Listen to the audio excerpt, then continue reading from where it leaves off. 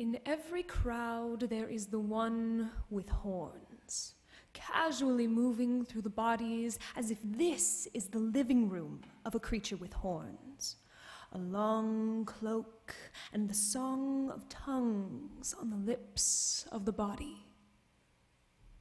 To see the horns, one's heart rate must reach 175 beats per minute at a rate faster than the blink of an eye.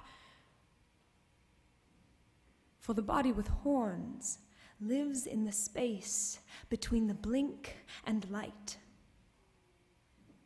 Slow down the blink, and somewhere in the white space between sight and sightlessness is twilight. And in that place, that gap, the stop time, the horn-headed creatures appear, spinning, dancing, strolling through the crowd.